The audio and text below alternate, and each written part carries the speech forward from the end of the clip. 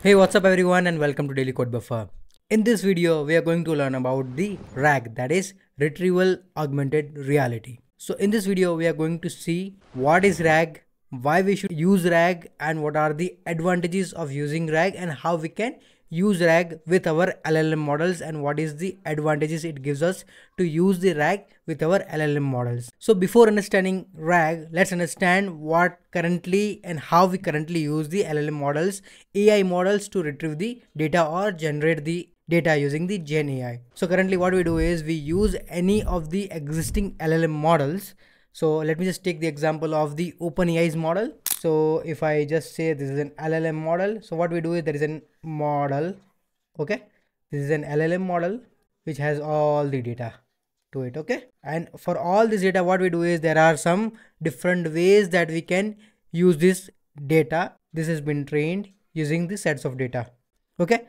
Now if I want to use the data, what is there is an API available, okay, any sorts of API where I can call this LLM model with a bunch of queries or prompt. Once I give the prompt, and then this LLM model will give me the data that for this prompt, this is the output or this is the generated output based on the training or based on the data this LLM model has. This is what it does. Okay, now what happens is this particular LLM model is been trained for the general purpose data, right? For all the generic purpose, this model has been trained. But suppose if you want to work with any specific sets of data, suppose you want to work with the logistic, you want to work with the hospitals data, right? So at that time, this LLM model will give you the generic data, which is not useful. And it also happens that that particular data is not useful, it's not accurate, and it is not backed with the proper sources as well. When you are also using the OpenAI ChatGPT, at the time you might have seen that you are getting a stale data, old data, right? You are not getting the exact new data because the LLM models are trained based on some dates and parameters. So it happens that your LLM model has been trained till this June month. Anything happens after June month, there is no new information available. That new information needs to be added. Your model needs to be trained with those new information as well. So those things can happen and it is not up to date with the current data. So at this point of time, to solve these issues, to make sure that you are having the accurate data, to make sure that you are having the proper data with the proper sources, and also to get the proper data based on the context that you provide, based on the knowledge that you provide. At that time, this feature RAG comes into picture. RAG is known as Retrieval Augmented Generation. Retrieval Augmented Generation. So currently we talked about generation part, where currently whatever the LLM data that we are getting, that is what we are currently doing. But the retrieval augmented is something new that we can use, or we can enhance our current existing pipeline to make sure that we are getting data as per our context. So this was the basics about the LLM and the RAG, but now let's understand why we should use it. We already have touched upon couple of points, but let's understand more. So generally what happens is whenever you are using the LLM model, what will happen is your LLM model is an out of date model, maybe couple of months or 3 months or quarter, whatever it is, right? Your model needs to be trained every time, okay, for all the new data. But by using the RAG, what will happen is RAG will be your source of truth, source of information for what the context that you want to provide or what the actual data that you need to provide. So your system will take that input, whatever the input you're giving is, right? Suppose you just want to know that what is the T20 World Cup details currently and who won the T20 World Cup. Yeah, India won the World Cup. Yes. So that information currently your model may not have because your model is not trained with that data. Correct. So what you can do is you can have the RAG model, right, where all the informations about your current cups going on, current series going on for cricket, and that information you pass along as a context to the LLM model, and then LLM model with those data can understand, okay, what is happening, what is the new data, and accordingly the data will be passed to the output. Okay, so that means you will always get the latest information and the correct information. Also, sometimes what happens is that if the LLM model doesn't know about the answer, it will give a wrong answer, or it will interpret that as a correct answer and it will share the wrong data without any proper justification or without any proper references or proofs.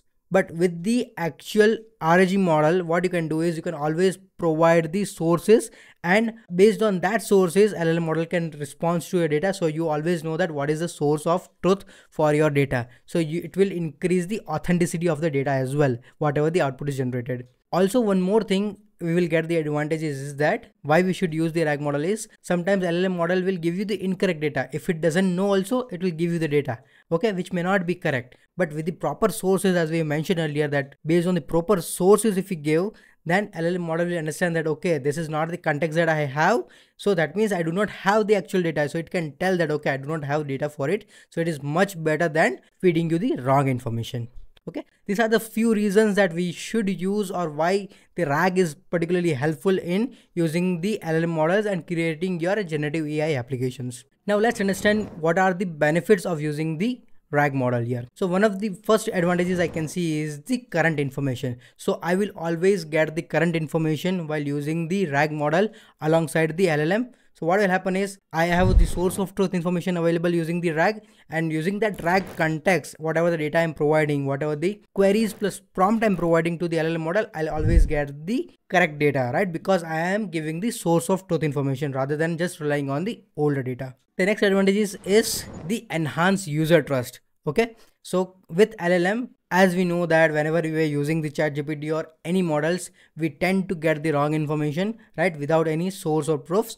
But with this RAG information, as we are giving the context, we are giving the sources, it will help the user to understand, okay, from where the data is coming. You will get the references as well, and that will enhance the trust of the user while using this model, using this generative AI model for your application. It will also increase the developer control, because now developer has the advantages of using the RAG model to have the context set properly, right? So because if I'm just using the LLM model directly, what will happen is I have the general data available there. I do not have the proper control how the data is going to look like, how the data is going to retrieve.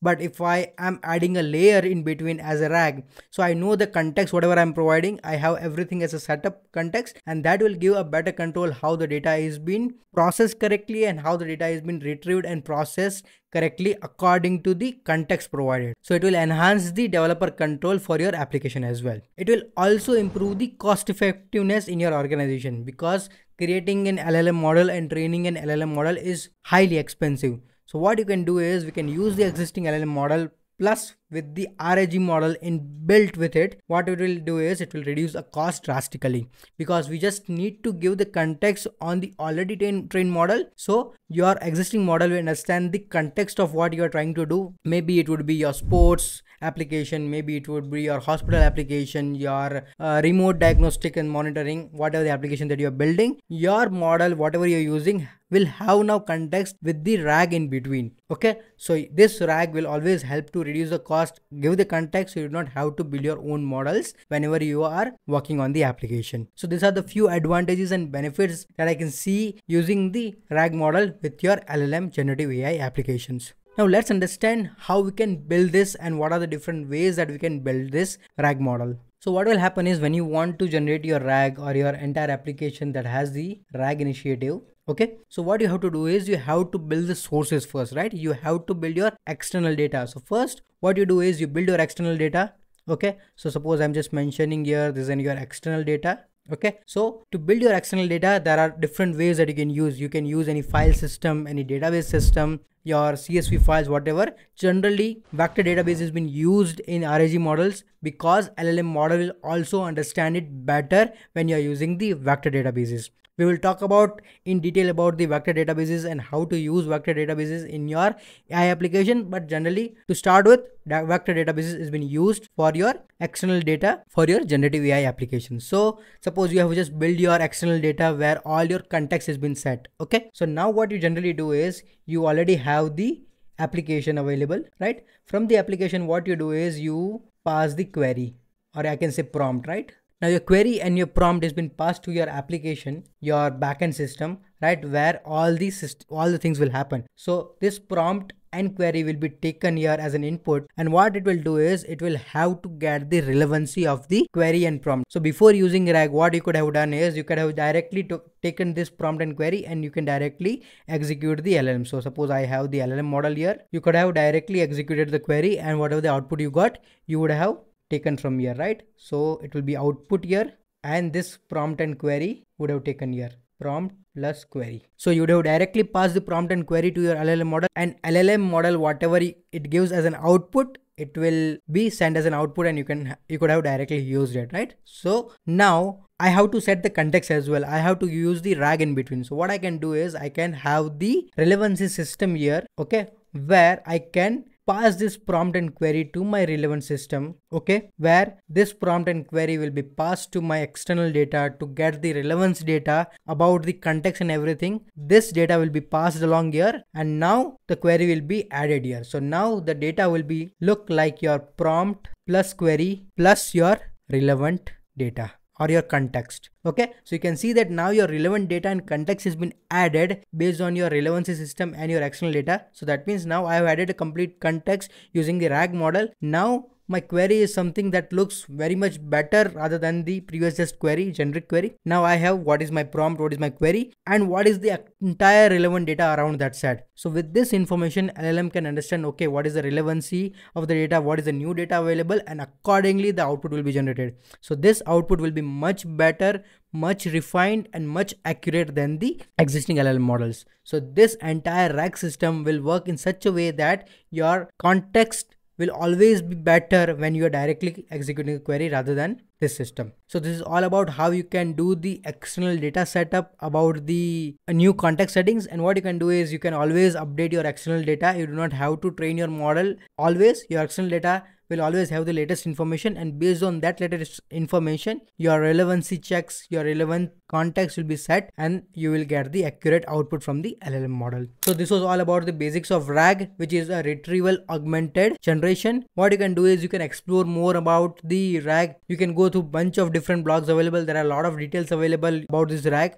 This is the one of the ways that you can improve your LLM model and the relevancy of your LLM models. So if you have any doubts regarding any of the things that we have covered, then do let me know in the comment section below. We will try to build the application using the RAG, using the Spring AI and vector database in the upcoming videos. So stay tuned for that as well, and make sure that you subscribe to the channel so you're notified about all these new videos. So if you like this video, give us a thumbs up, and I will see you in the next video. Till then, happy coding. Bye bye.